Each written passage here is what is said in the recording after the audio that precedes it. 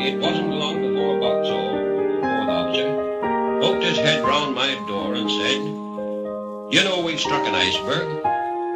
"I know you've struck something," I told him, not thinking it anything serious and feeling none too pleased.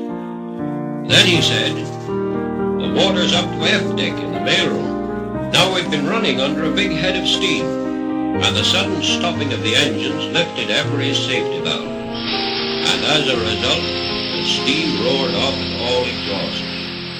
The row was absolutely deafening. Added to that, the engineers started to blow the boilers down. Shout as loud as you like. No one could hear a word.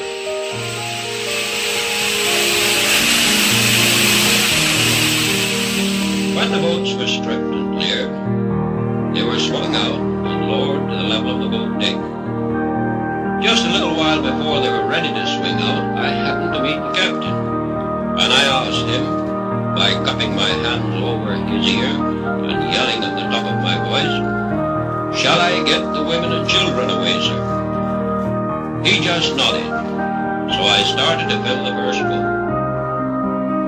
As time went on, I could see the bows of the ship getting steadily lower and lower in the water. Now, between lowering one boat and another, I frequently took a run forward and a quick look down the long stairway that led from the boat deck 3 or 4 decks down. Frankly, I'm never likely to forget the sight of that cold, greenish water creeping step by step up that stairway.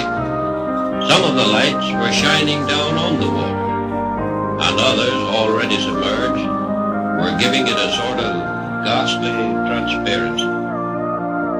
Several of us scrambled up onto the slippery bottom of the raft, and it was from there I saw the Titanic sink. As I watched, I could see her bow getting deeper and deeper in the water, with the foremast sticking up above the surface, whilst her stern lifted higher and higher, till it was right out of the water. When she got to an angle of about 60 degrees, there was a sullen sort of rumbling roar, as her massive boilers all left their beds and went crashing down through the bulk's heads and everything that stood in their way.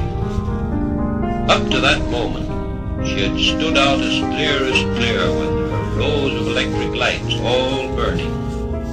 When the boilers broke away, she was, of course, plunged into absolute darkness, though her huge black outline was still perfectly distinct up against the stars and sky. Slowly, she reared up on end, till at last she was absolutely perpendicular.